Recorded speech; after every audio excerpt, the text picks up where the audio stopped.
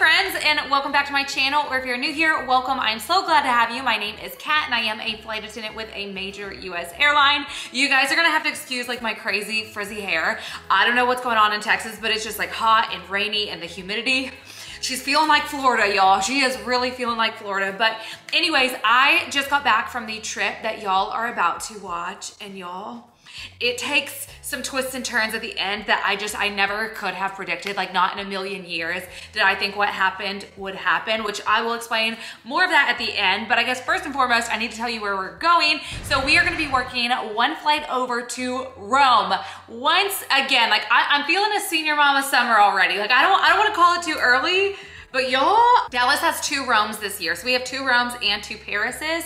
And Rome and Dublin are gonna be staying year round now in Dallas, which is so exciting. This wasn't as much of a dream trip as like this last one, if you guys saw it, because that was insane. I don't know how I pulled that one off. Like, that one was crazy. But anyways, while you guys watch the video, I'm gonna come back at the end to kind of catch you up on things. And in the meantime, I'm gonna be enjoying my nice Factor meal here, who I do wanna go ahead and thank for sponsoring today's video. Factor is my lifeline when I'm traveling, but also when I'm at home and I've got a busy day of like editing and things to do. Factor just simplifies my life, which is why I love them so much. But if you do not know who Factor is, let me put you on. Factor makes meeting your nutrition goals a snap by delivering fresh, never frozen, dietitian approved meals right to your doorstep. Factor has a weekly menu with tons of meals to choose from that are all delicious, and it's constantly changing, which is nice because it always spices things up. But it also simplifies my life because I don't have to worry about meal planning, grocery shopping, cooking, cleaning, all of that stuff. It's already made simple for me. All I have to do is pop it in that microwave. It takes 2 minutes. 2 minutes, 120 seconds, and I have the most delicious meal right in front of me. So this is the meal that I'm gonna be having today, which is the Southwestern chicken mac with roasted corn and tomatoes, which I've already mixed all of mine together. And if you're not a mixer, I apologize, because you're probably like, Kat, that looks disgusting. But for me, it's delicious. And it kind of just depends on my mood. Sometimes like I want it mixed, and sometimes I'm like, I'm gonna just keep everything separate. But this one's also crazy because it has 41 grams of protein. Like, they're not skimping, y'all. And I already know this one is delicious. Look at a big old bite. It's so creamy and flavorful, like it's just insane. I gotta set that down before I get carried away, because I will devour that and it's not gonna be a pretty sight. But anyways, if you guys want to join the Factor family like myself, you are in luck, because right now, if you head to factor75.com and use code KatNesbitt50, you'll get 50% off your first Factor box. Once again, thank you to Factor for sponsoring today's video. Now I'm gonna finish this off camera, and you guys go ahead and enjoy our trip to Rome, and I will see you at the very end.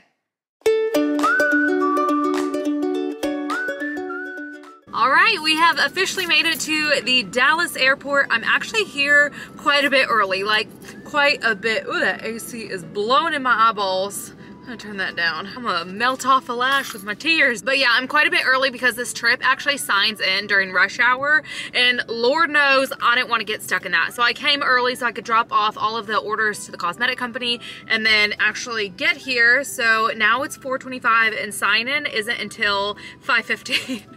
5:15. So we're gonna have a little bit of an airport sit. Maybe we'll go sneak over to Starbucks. We'll just tiptoe on over. We just might meander our way over. But anyways, on this one, I'm actually going to be position 8. So I'm gonna be in the back this time instead of the front. I guess let's go ahead and get our stuff out and go get signed in and go do a little twirl of the airport before we have to go to Rome. Oh, you guys, it is hot as Hades out here. Also, this time I actually brought 2 bags. So I brought my in-flight bag, but I also brought my cooler bag this time, because last time that we were in Rome, we did not go to the grocery store, which you guys know is like one of my favorite things to do. I like seeing like the local food and stuff. So I have a salad in here that I'm gonna have for dinner, and then we'll fill it up when we get to Rome.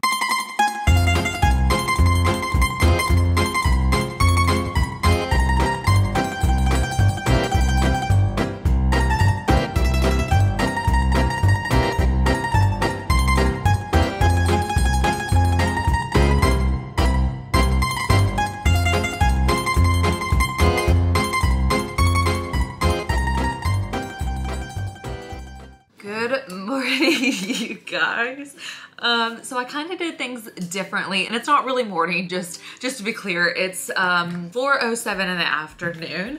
But basically, once we got here, normally I like film, I chat with you guys for a bit, and then I do what I need to do. But this time I was like, I need to sleep ASAP Rocky. So I didn't film anything outside of, just took like one quick video of the room so you guys could see it in all of her like immaculacy, is that a word? Before I hopped in the bed and messed everything up. The room looks really similar to the room that I had last time. The layout's a little bit different, but other than that, it's basically the same thing. But anyways, so my plans also kind of changed on this one as well, because I was kind of just wanting to like chill, go to the grocery store, like hang out a little bit. But last minute on our flight, the number 6 called sick. So they had to get a standby reserve to come fill that position. Could you imagine? I have never been that lucky, not yet. Not yet. Well, I don't really do standby anymore. I'm kind of senior for that. Half of you is probably stoked and the other half of you is probably so nervous, but the other flight attendant has never been to Rome before. So I was like, okay, what do you want to do? I'm gonna take you wherever you want to go. Like, we're gonna have fun today. So I needed to hurry up and get a nap in because we are actually on like the later Rome, because there's 2 Romes right now. So we didn't even get to this room until about 2 o'clock. Also, gonna be using this. So I really want to take her out and show her Rome in its full glory. We're probably gonna do a lot of the touristy spots. Somebody's never been somewhere, I just always want to be the person that kind of accommodates them and takes them around. So even though I've done a lot of what we're probably gonna do today, I still want it to be like really fun for her. Okay, you guys, I am all ready. So my wide lens that I had like on my camera just is not, it's not cooperating. It fell off. I can't get it back on. I'm not even gonna mess with it. So we might be Stop framing your face. I think it's good. It's not. we might be a little zoomed in today. This is how I used to record all my videos, so I don't think most of you guys have a problem with it. But anyways, Hannah is ready, so I'm gonna go meet her downstairs now, and I guess we're finally gonna get to exploring. So I left the hotel room to go meet up with Hannah downstairs in the hotel lobby, and initially we just decided to wander the streets, and so she could really get a vibe of the city and a feeling. And then the first place that I really wanted to take her was the Trevi Fountain. I just feel like this is one of the most iconic things about Rome, and it's so much fun to throw your coin back and make your little wish.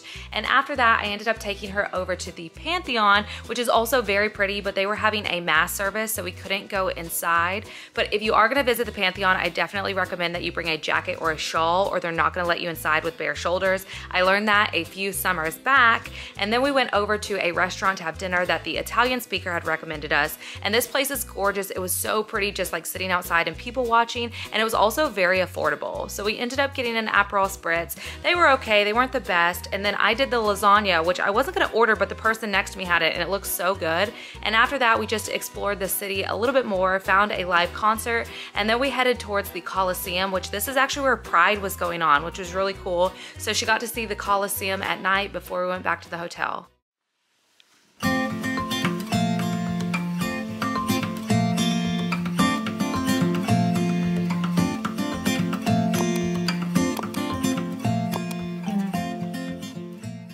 Good morning, you guys. So I already woke up and brushed my teeth. It was a lot of like going to sleep, waking up, going to sleep, waking up. I'm actually up before my alarm clock now, so I don't know how well rested I'm really gonna feel.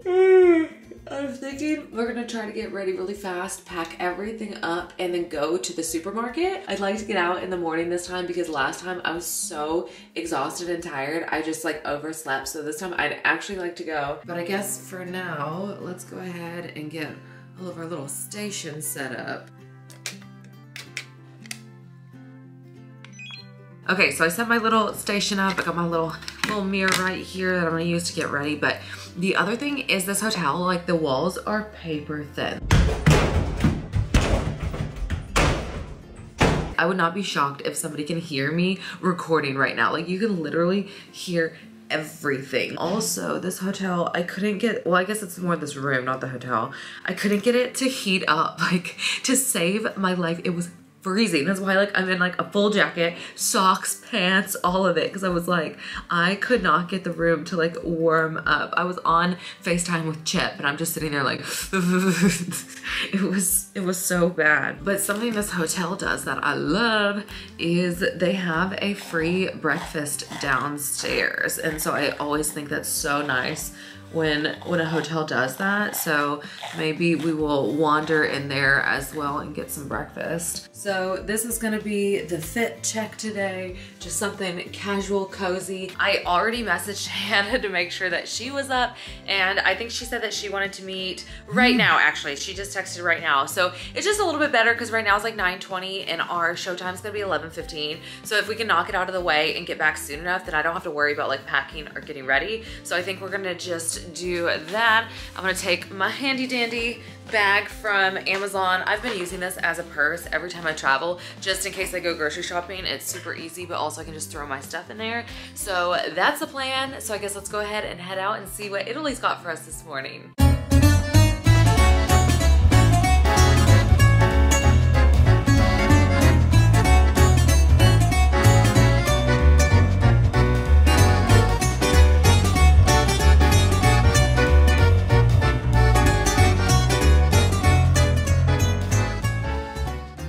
I just got back to the room. We ended up going over to the grocery store, and the rule was you can take anything that you can hold in your hands. We didn't want to bring like too much, so we're like, okay, anything in your hands you can bring. After that, you're done. And then we also did breakfast downstairs, so I'm gonna show you guys everything I brought, and then we need to hurry, pack everything up, get dressed, and get down, because I think we have like 40 minutes or so. So I didn't get too much this time. I got a bag of chips. I'm not sure what flavor this is, but it looks like it's like some kind of pepper.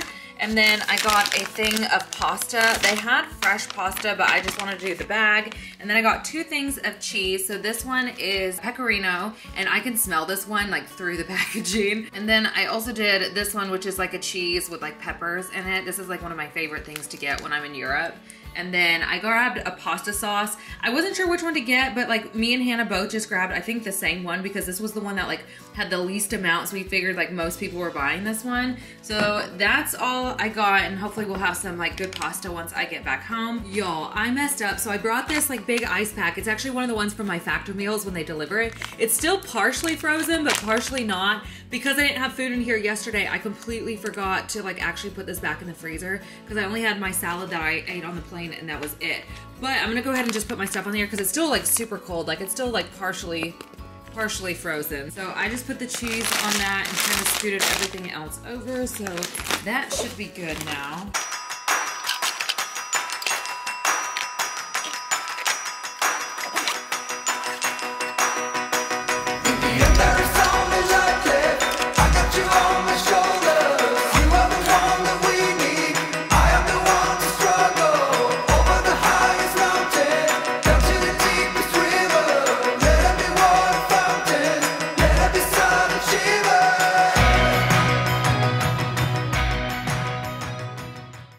So welcome back, and let me catch you up to speed, which yes, I did throw some of my hair back because it's just getting frizzier by the minute. I can't control what's happening here. But anyways, we were gonna be delayed going home because the plane that was coming in from Dallas actually had weather. And not only did it have weather and a delay, but they were also upgraded. So we originally had worked on the 787-800, which only has 8 flight attendants, but they were bringing us a 787-900, which usually has 9 flight attendants. So already straight away, we're understaffed, which if you guys have seen any of my London videos, like especially I think this one, which gets like absolutely insane in that video, like insane. It's not fun to fly understaffed. It's a lot of work. And yes, you do get a little bit of extra pay. I think it's like $10 an hour, but it's only for the flight time of the flight you're working that's understaffed. So essentially the flight that we work from Dallas to Rome that was on the 800, we don't get that extra pay. We only get it on the one that's on the way back home.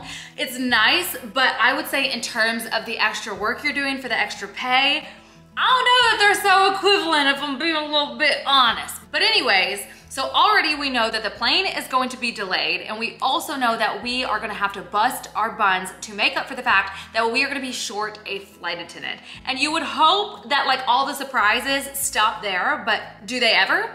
Not on my trips, they sure don't. Once we get all that done and we're finally like up in the air, we're getting ready to start our service. And you guys, already from the jump, this is just where things just hit the fan. So while I'm passing out headphones and pretzels down the aisle, I go to the back to get another bag of pretzels to finish out, and then suddenly like I just see craziness going on. Everybody's a little bit frantic. There's an entire beverage cart that's like knocked over. I don't have a clue what's going on.